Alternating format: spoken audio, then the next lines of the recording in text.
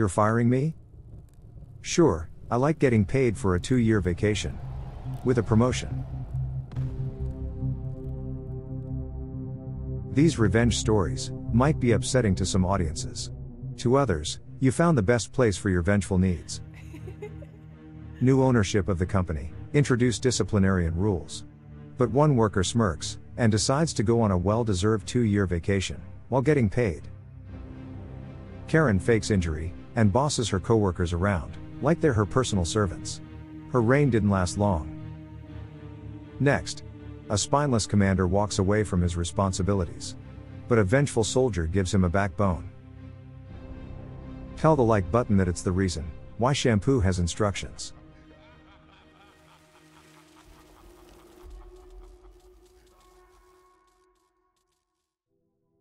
A family friend was working at the same company since he was 26, up to when he was 64 when the below started. Let's call him Peter. I did get his approval to retell the story, just not include anything specific. So I'm keeping it anonymous and quite general on the specific details. Part of the problem was the laws in the country increasing the retirement age from 62 to 65 when Peter was in his early mid-50s, and then again from 65 to 67 when he was about 63. But luckily, the old owners were a family and family-oriented business and ran it with benefits to the employees. From everything I have heard, I think they were giving an extra vacation week after every 6 years at the company. So on top of the standard 4 weeks, he had an extra 6 weeks at the time of the events.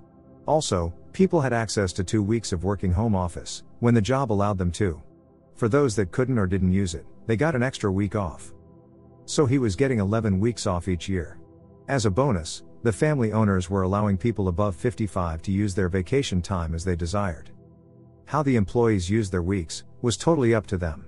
It could be all at once with a courtesy of a 2 weeks notice, segmented, or even saved up to pile up free weeks for when retirement came.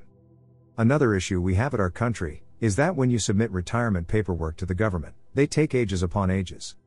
So it is often the case that they may take over 2 years to calculate what to pay you. After that, it could take so long before starting to pay out that they had to pay back in time.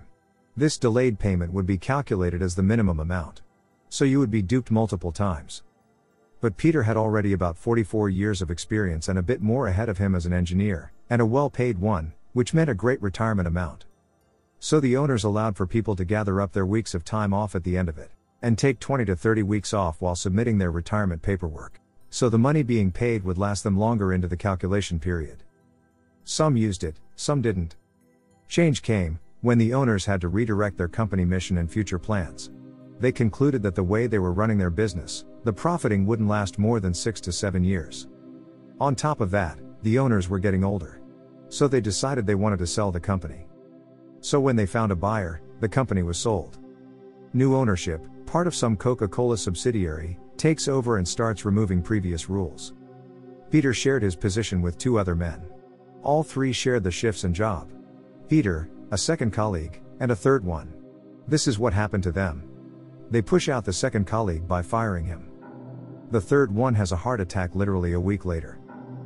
They also go and dock his pay by 15% because, for a simple engineer, you're making way too much money. The 3 of them held a patent for the machinery used on something specific, a second one on how to make that machinery, and a third one on the process of the production of a small but significant part. The old owner had allowed them to put the patents on their names when they invented the way of production years ago. It made the production 30% cheaper and 75% faster. So back to Peter's situation. He's alone in his position, lost 2 colleagues and is 64. Then company hired 6 people for him to train on that position. At the same time, they tell all the workers of the company that they have till the end of the year before their saved up weeks will expire. So for all the piled up vacation time to be claimed. Notice the wording, claimed, not used. So Peter had used between 1 to 5 weeks, for the past decade. So he had gathered 87 weeks of time off, and apparently, they hadn't looked at specific cases. So they instruct him to train the 6 new people, and command him that he needs to have them trained in 6 months. At this point he still has around 2.5 years until retirement. So what do you think Peter did? I won't leave you guessing for long. He just goes and takes 87 weeks of vacation time, with a 3 hours notice, on a Friday evening starting the upcoming Monday. Still no advance notifying is required. The new managers don't pay attention to it until the next Thursday, when the CEO notices the 6 people sitting around all day and nobody is training them. The phone calls start. Then emails. Then letters get added to the mix. This doesn't work, so they bump it up by making low-ranking secretaries visit his home personally, to deliver the letters by hand. Doesn't work, so they had to up their game. This is when management start visiting his home. By week 7, the CEO has visited 3 times, but the door hasn't been opened once. Peter's mother-in-law lives literally across the street. She's a very old woman, and he takes care of her with his wife. So most of the time they are over there, and can see everybody visiting their house. He obviously has a lot of friends inside and is getting constant updates. The production is actually running on itself, but no upkeep is done on that critical part of it. The problems start in week 11. A birdie told him that line 1 out of the 2 breaks down. They start visiting his house 3 to 4 times a day. 2 weeks later, the second line breaks down. At that point they have only 4 weeks of backstock to keep the rest of production running. It's December, right before Christmas, and he goes in during week 13. Peter is spotted by the CEO, who stampedes towards him. Peter says he's only there because he needs to take some things from his locker room, and the CEO starts yelling at him.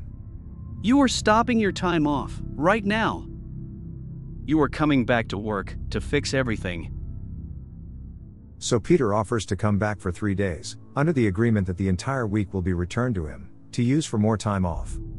The CEO reluctantly agrees and tries to push him also for the training.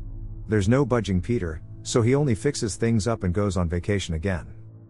By Saturday everything is fixed, and even leaves a couple of basic instructions on what needs greasing every week. Few weeks pass, New Year has come around and a line is broken again. He gets called back, and CEO pretends like the previous deal will be used again.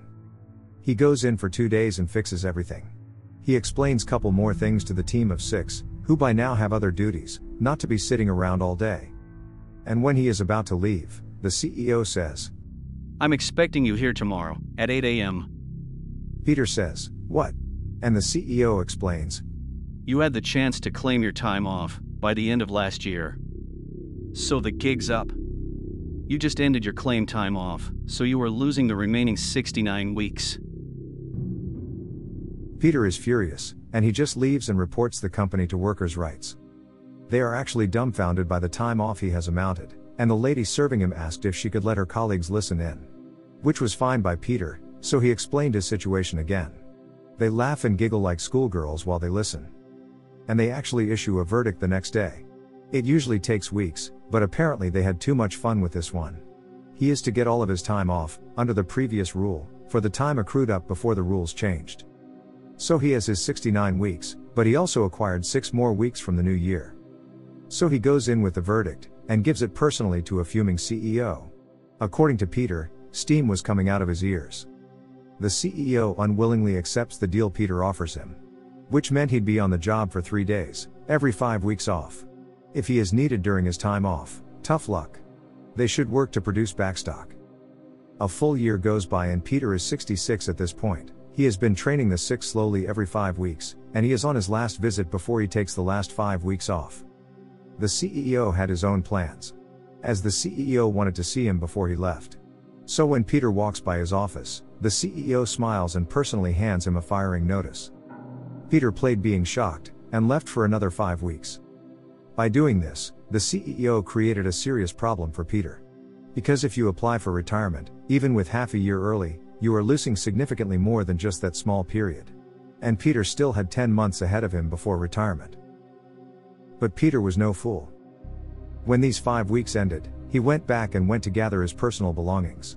Only a coffee cup remained, because he knew this would eventually come and he had collected his stuff before, over time. The firing was without cause, so Peter received a very nice and big compensation payout. He gets an extremely big payout for the firing with no cause. But the CEO and managers overplayed their hand. And Peter wasn't fulfilled with the pile of cash he received. His vengeful brainwave took over. Next day he sends a cease and desist letter to the company, for the use of his patents. Not 1, not 2. But 3 patents he had the shared rights to. He had talked with the fired guy, who had agreed with this revenge plan. He had also talked with the widow of the now past friend and colleague as well, and had both of them on board. She was willing to help, because apparently, Peter had helped her with the formalities surrounding the patent rights, and supported her to get her fair share. So now the company has to stop using those machines and the special method, with zero notice. All the competitors have found and built, and even patented their own versions of this kind of production. If the company doesn't find a solution, it's going to cost 40% more and take out double time to produce the same part of the procedure. Meaning, they would need to double the lines either way, using the old method, until they find a new way or innovate with Elon Musk speed. After just 3 weeks of looking to license the method of one of the competitors, and eventually not getting anywhere, stock dropped to extremely low levels by that point. In the end, the company had to go back to their original way of production, and contacted Peter and the co-patent holders. And they struck a deal. A deal with the devil. As stopping the production would be considered taboo. But Peter added to the negotiation, "Don't forget that I need at least 3 days to fix both lines. So you already need to shut the factory down for 3 days, and every minute you delay this deal, it's another minute of the entire factory being down." Peter will be hired as an external contractor, who obviously keeps the patents to his name. He will be doing the maintenance on his own, and he will be on call for maintenance, while he also provides someone to be there during shifts for upkeep. When they hire Peter for his services, he is to be paid by the hour. The hourly rate is coincidentally the same as what he made in a full day's work previously. The roles of the 6 new employees changed, because the company had no plans for them directly. But Peter could use a team because now he had to fill the shifts, so he hired the people to work for him. So they stopped working for the company, but later went back there to work for Peter, while being paid almost double to what they were receiving. Keep in mind they were making minimum wages as all 6 were starters. Now, they made as much Peter was making with the old owner in charge. Under his wing, he trained them consequently and properly, creating a team of qualified workers and getting paid a nice check for it. What about the CEO? The factory actually shut down for almost 4 days. And the CEO decided they didn't need to pay the workers for those 4 days that they were not working. Which ended up a class action from over 800 workers at the Workers' Rights Office. Which of course, led to a fine and forcing the factory to pay them anyway, and that was the last drop. The news got to management from outside the country and ended up costing the CEO his job. By the threat of bringing the production to a full halt for more days, which eventually had to happen to restock anyway. This deal had to be accepted, after the company was desperately low on backstock, and the full halt was way worse and more costly. At the funeral of the old owner, many of the old employees met up and told their different stories. Apparently, there were 3 more similar cases with patent holders, because the old owner treated his team extremely well. But Peter was the only one to string them on for almost 2 years, by being out on vacation time, while getting paid. All of them had a great laugh, including the widow of the owner and his sister, who were the other 2 partners in the factory before it got sold. Why didn't the new owner find out who owned what, before buying the company? There was an agreement with all the patent holders, that as long as they work for the company can use the patents. And nobody had never had a reason to leave before, at least from the older very experienced staff, that were at a level to invent something that could get patented. Why they didn't catch it as a potential issue is besides me. But all the rest patent holders came to the new management to get deals pretty quickly after the acquisition. I asked Peter, and he told me that he didn't sold his rights and just held out, because he saw the writing at the wall immediately when they fired the second guy, and wouldn't even rehire him when the third one in the team passed away.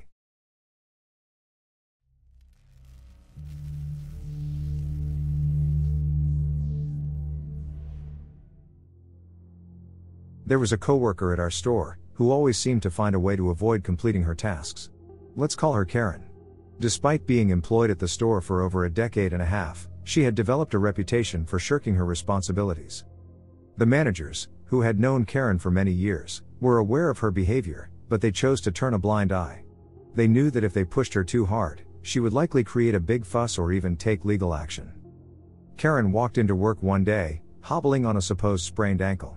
She announced to her coworkers that she would now require a chair to sit on in between helping customers at the register. Despite the skepticism of her colleagues, she was given the chair without question. Worth to mention, she did not have a doctor's note for her supposed injury. Her behavior greatly irritated all the employees, as they couldn't believe she would get away with such a ridiculous excuse. It also meant that she could no longer assist restocking shelves on truck day, nor participate in removing sales tags and putting up the new sales tags, which are huge, time-consuming tasks for the entire staff. She'd just sit on her throne, as we called it, and read her trashy romance novels all day long, when she didn't have customers to ring up. Pretty cozy setup, right? The rest of us were out on the floor working our tails off, while Karen just sat there reading and munching on whatever snacks she brought with her that day. Her throne sat too low to run the register from a seated position, so she had to stand to ring customers out. Karen could have used her throne to help us out by at least restocking candy at the register counter, but she refused, saying it was too much for her to move her throne around like that. We offered to move it for her, but she claimed she didn't want to disrupt our work.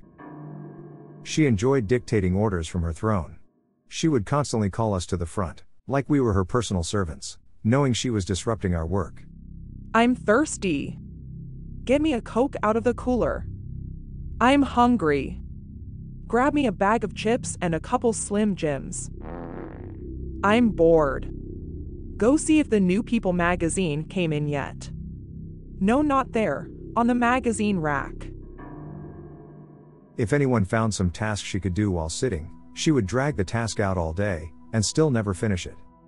Now mind you, these were extremely simple tasks that a normal person could have completed them in 10 to 15 minutes, but not Karen. The Karen Queen, sitting all day on her throne, wasn't the real issue here. We were more than accommodating with her constant disrupting demands, it was her flat-out refusal to do any work at all. After about 2.5 weeks of her whining about her still sore ankle, one day her husband was really late in picking her up after her shift, so she just gathered up her handbag and books, and put away her throne so others couldn't use it. As she is walking to the door to leave, she casually states to me, I'm tired of waiting around. So, just tell my husband that I walked down to McDonald's. I'm hungry, so he can just pick me up there. McDonald's is about 3 blocks down the road. Quite a distance for a person with a bad ankle to walk. 20 minutes later, her husband arrived and asked the store manager where she is. The store manager had no idea, so he asked me. I told him the truth. She said she was hungry, so she walked down to McDonald's to get something to eat. She told me to tell you, to pick her up there. As the husband exits the store manager turns around and furiously grabs her throne, throws it in his office, locks it and announces, We're done playing this game. She never got her throne back after that incident. She had a royal hissy fit the next day over losing her throne, and we all rejoiced when she finally quit a month later. The manager put her on a 90-day probation period for this stunt. I wasn't at work when the doo-doo hit the fan, but my coworkers all said they could hear her screaming from inside the manager's office and they were all laughing. When she finally emerged from her tongue lashing in the manager's office, she was very quiet and moped all day, trying to gain sympathy from the customers until the manager stopped her by stating, in front of the customers, If you're healthy enough to walk 3 blocks to McDonald's, you're healthy enough to do your job standing like everyone else. Any more comments on this, and I'm sending you home. She was so furious that she called in sick for the rest of the week. Finally, the store manager called and told her that if she didn't report to work for her next shift, he'd demand a doctor's note for her 4-day absence, or fire her. He also reminded her that she was on probation, so she better heals real quick. She came to work the next day, miraculously healed. It was a miracle. Next, the store manager assigned her to work some closing shifts, with me, because she always refused them before. The manager told me in confidence that he did this, because he knew I wouldn't allow her to slack off on the closing shift duties. He was correct. During the entire shift, I kept reminding her of the duties she had to complete before she left, and of course Karen kept telling me that she's just going to leave as soon as her husband comes to get her. I told her, fine. But only if you've completed your tasks. We can both stay here all night, if that's what it takes. The choice is yours. I'm not the one on probation. When she realized that she wasn't going to get around me, she finally got busy and again. Another miracle. She completed all her tasks before closing. 2 weeks later, she gave notice. The royal Karen finally gave up her throne. Just so we're clear, the Queen's throne was a simple folding chair.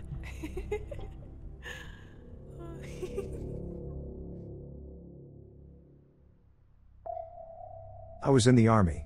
While away on a 4-day pass, my barracks room was broken into, and a significant amount of my military equipment was stolen. I lost my helmet, backpack, weapons, belt ammo carrier and more. In total to the tune of approximately $800, in 1984 dollars. When I returned, there were tool marks on the locked room door and it was clearly a break-in. I notified my platoon sergeant and first sergeant, and they said to call the military police. Then the company commanding officer, who outranked us, called me and stated he didn't want the break-in being reported to the military police, because then our company would show up in the higher level, division, police blotter, and this would make him, the company commander, look bad. So he told me to do a report of survey, a form used to be reimbursed for lost equipment, and L wouldn't have to pay for the stolen equipment, whose replacement costs were a month's pay. Well, I submitted the paperwork. But it didn't went the way he told me. Without the police report, my request to be reimbursed was denied, and L was told L would have to pay for all the stolen equipment. I was shocked, because it was a lot of money and I was just about to leave the army to go back to college. I needed that money to make ends meet and survive. I went back to the commander. He told me, "Tough break, there's nothing I can do about it, to help you." Even though it was his orders I had followed. Not the worst as it turns out, just a week before we found out that the division would not replace my stolen equipment, I had led our company through a nuclear, biological and chemical weapons evaluation exercise. That was my specialty in the army, and the spineless commander sat out the exercise and just observed. This placed me in a leadership position to do his job, while a captain from our division headquarters graded our actions. I was a junior sergeant who had to maneuver, lead and direct the whole company of 120 men, including senior lieutenants, to a staging area 5 miles away, through the security procedures to secure the decontamination site, and then lead the cleaning of our men, tanks and equipment from the simulated chemical attack. I had never maneuvered an armored company before, but I did it, and the other sergeants and lieutenants in the unit were shocked that the commander hadn't helped me during the exercise. The process went well, and at the end, a captain from division who was evaluating us congratulated me on doing a good job. In front of the company, this captain then explained what our next steps would be. He made a mistake and told the troops wrong information, that in combat would get them killed. I was leaving the army, but I cared enough about my fellow soldiers to want them to be combat proficient. So politely, and respectfully, I corrected what the captain had said, but he clearly resented me for making him look silly. I guess he was embarrassed a lower-ranking soldier corrected him, and that made him noticeably embarrassed. At the end of the debriefing, I was walking back to my armored vehicle to radio our HQ that now we had completed our decontamination, a requirement of the exercise, and were operational again, and this captain followed me, away from the other soldiers. He asked what I was going to do, and I told him I was about to make the radio call to HQ. He told me that wouldn't be necessary, I could just tell him what I would say. I told him, and he told me our unit had passed the evaluation. Luckily for me, my first sergeant overheard him say this to me. Now fast forward to where I find out that my equipment would not be replaced, and a couple days later, I was called into the commander's office with my first sergeant and told our company had flunked the training evaluation, because I hadn't made that radio call. I was getting out of the army, so didn't really care, but it was bad news for my commander. I was shocked. Because the other captain, who outranked me, told me not to make the radio call and that our unit was decontaminated and operational again. Turns out, that the captain was immature and mad at me, since I had embarrassed him in front of all the soldiers in my unit. I still was angry at the commander for ordering me not to call the police about my barracks room break-in. And how he didn't care that I would now have to pay a lot of money to replace my stolen equipment. So I didn't defend myself, or tell the commander what really happened with the evaluation or that captain. When I left the commander's office, the first sergeant told me he heard the other captain tell me not to make that radio call, but not to say anything. Our commander was a jerk who would get us all killed in a war, and his unit flunking the evaluation made him look really bad. So he asked me to keep my mouth shut. A couple weeks later, the commander was rude to a sick soldier in our unit, while I was out processing to leave the army. Everyone hated him even more for this. So our supply sergeant, who was retiring from the army, and after the commander signed for all the military equipment in the supply room, told me he couldn't believe the commander had screwed me over on my stolen equipment, and that he would help me. So he handed me the keys to the supply room that the commander hadn't collected, and told me to take whatever military equipment I would need to replace my stolen equipment, since the commander was now responsible to replace everything in the supply room, with his own money. He also apologized that some of the replacement equipment I would need was not in the supply room, and he felt bad I would still have to pay a couple $100 out of pocket to replace some of the stolen equipment. The supply sergeant also answered my questions about where all the backup training logs for our unit's weapons and physical training tests were kept. We were about to be inspected by higher headquarters, and these records were super important for the commander to pass the inspection and be promoted. Not having those would be taboo, and would be the end of his career in the army. The day before I got out of the army with an honorable discharge, and just a couple days before this huge important inspection, it was discovered that the whole company's year's worth of weapons training records, the backup records and electronic records, were missing or wiped clean. The commander had to explain this embarrassing situation to his bosses, who were not happy with him. His unit had already flunked the NBC evaluation, and now his unit had failed to properly maintain training records. Even worse, his unit's training budget was completely over budget, with costs off the charts, and the division had to come up with a lot of money to cover the ammo costs, to requalify the whole company on all our weapons, plus time from other duties to redo our physical tests, PT, of running, push-ups and more. Just as bad, advanced training would have to be cancelled to redo all the basic weapons qualification training, that had to be completed once again. There was no way the commander could avoid receiving a bad performance appraisal, which would end any chance of him getting promoted, thus effectively ending his military career. Meanwhile, my fellow soldiers loved it, because they liked to shoot machine guns, throw grenades and shoot cannons. My last day in the army, at morning formation, as everyone was getting ready to redo the PT test and later all day redoing weapon qualifications for several more days, my awesome first sergeant told me that the disappearing records was the best ETS, end term of service, prank he had ever seen. I of course replied, that I didn't know what he was talking about. He laughed, winked at me and told me I was a good soldier, and that he would miss me. He then shook my hand and wished me well. There is nothing more detrimental to morale than a bad commander. Did you hear what happened to him, if anything? I am not sure, but pretty sure his performance appraisal was bad and ended his career. I think one of the most satisfying things about this story is that I always thoroughly enjoyed physical training tests. I hated them when I first joined, then I realized that it was the least amount of PT I would do on any given day. I would have bought you a beer for that alone. Thank you. The funny thing is, the commander hated PT, nice. Wouldn't destroying all of the records and stealing equipment frick over the supply sergeant as much as the commander? No, the captain had signed for and accepted responsibility of all the equipment in the supply room. The supply sergeant was no longer responsible for it, and by the time any inventory noted was missing, he would long be retired. The lost records reflected on the commander and perhaps the first sergeant, but the first sergeant was already a high rank and was eligible to retire, so he could care less. The commander is ultimately responsible for his unit. You stayed till the end, which means you're the one I make these episodes for. Thank you for your support, I really appreciate you. Subscribe, so you don't miss out on future episodes, and show your vengeful devotion by tickling the like button without mercy. Do you have any experiences surrounding the topic of this episode? Share yours below, I'll join the conversation. I'll be seeing you in the next one. Remember that these stories are shared for your entertainment. This content is to be taken as such, and nothing else.